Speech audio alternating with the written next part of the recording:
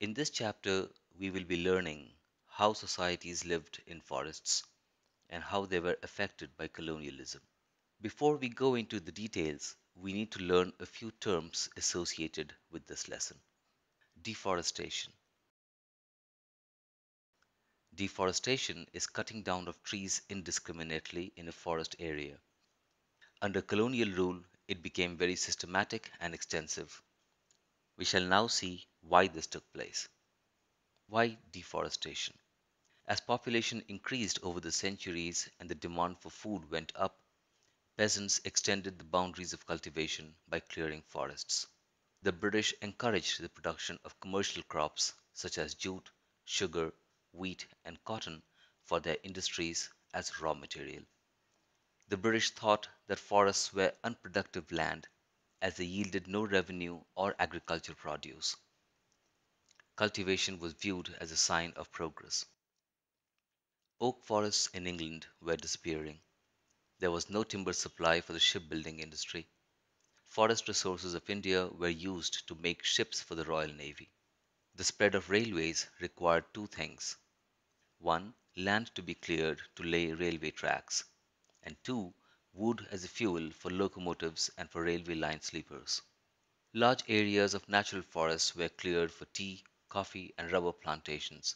Thus, land was given to the planters at cheap rates. In the process, commercial forestry was encouraged. We shall now see how this was done. Commercial forestry.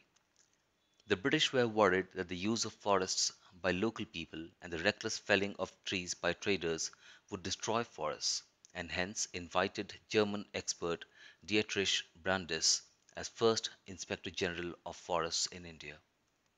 Brandis set up the Indian Forest Service in 1864 and helped formulate the Indian Forest Act of 1865.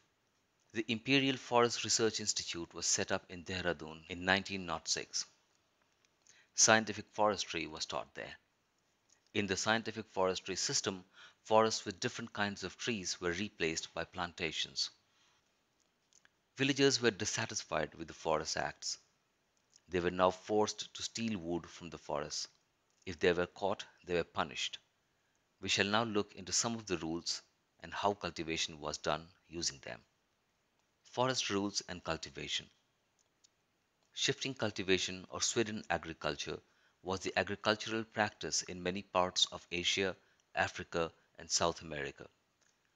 The colonial foresters did not favor this system as it made it difficult for the government to calculate taxes.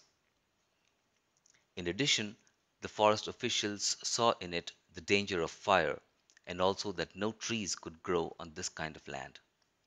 Hunting and forest law. The forest law forbade the villagers from hunting in the forests but encouraged hunting as a big sport.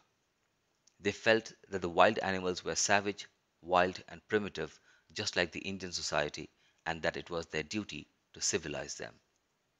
New trade and new employment. New opportunities opened in trade as the forest department took control of the forests.